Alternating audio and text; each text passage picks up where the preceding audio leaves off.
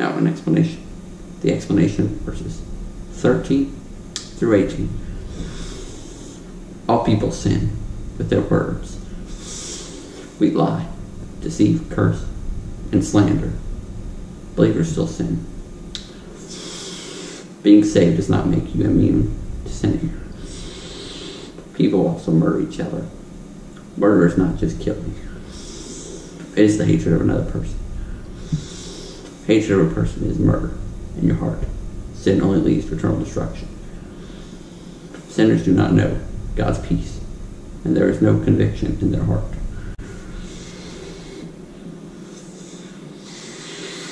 Now, the explanation for verses 9 through 20.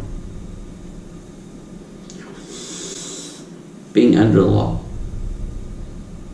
Being under the law means that if you break a law, every person is silenced. And it means you will have to answer to God and be judged by Him according to your deed or crime. Furthermore, no human will be justified by keeping the law, because once you have sinned one time, you have broken the whole law. You have failed to meet the requirements, so only eternal destruction awaits you. Only Jesus met the requirements of the law. That's why it says He fulfilled the law. Only a perfect sacrifice could atone for the sin of all mankind. Jesus is perfectly God and perfectly man, and the God of the universe.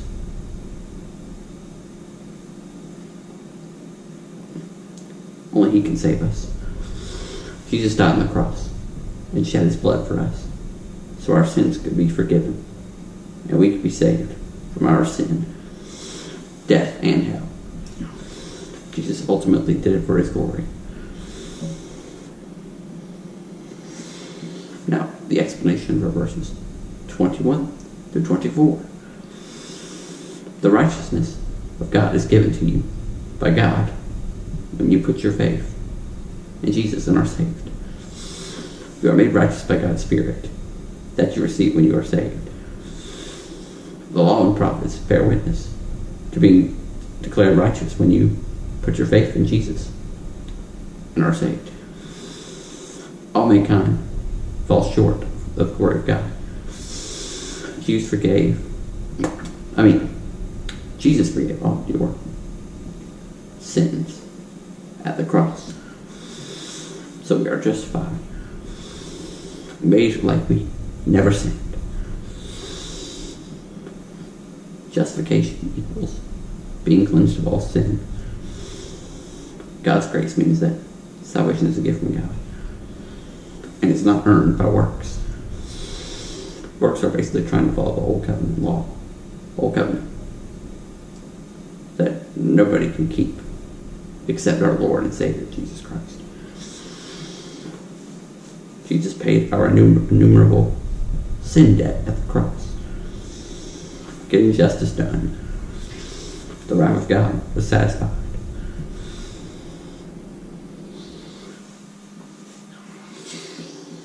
Now, the explanation for verses 25 through 26.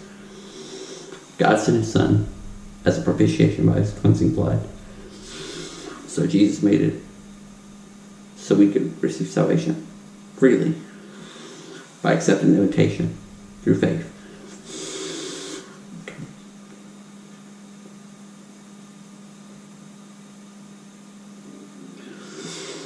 Propitiation equals payment for our sins. God was perfect.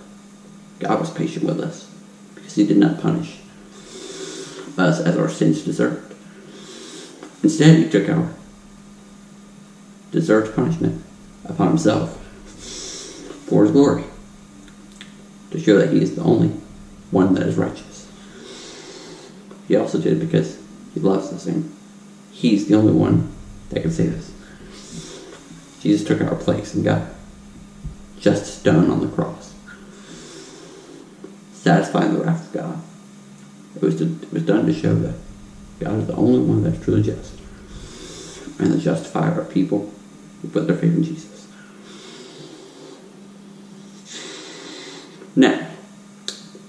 the explanation for verses 27 through 31.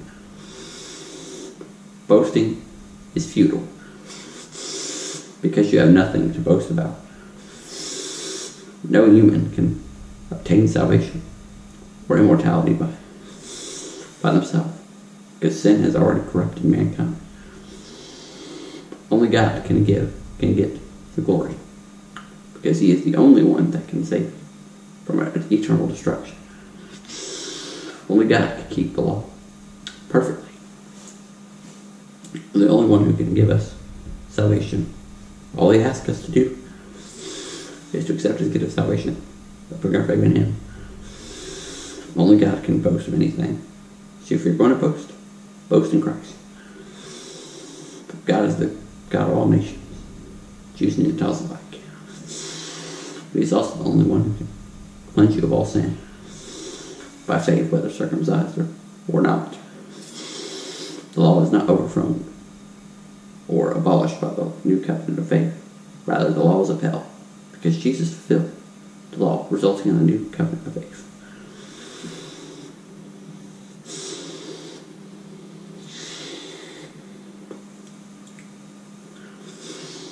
Alright, that is all the time we have for today. Thank you for listening. Look forward to more episodes. God bless you.